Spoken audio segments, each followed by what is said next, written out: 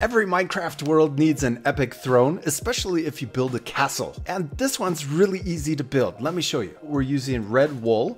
We'll put 2 for the bottom and 2 going up. I'm using deep slate. We'll add 3 going up on the side of the chair. Then we'll put 1 out on each side. And 2 on top. Next, we'll use stairs on the side and also up here on top. Then we'll use 2 more blocks on the sides of those stairs. Now for the slabs, we'll use 1 in front and then 1 on each side for the armrests. Next, we'll use the wall block and we'll put 1 on each side. Then 1 up here on each side. Our sheep likes our throne. Thanks, buddy.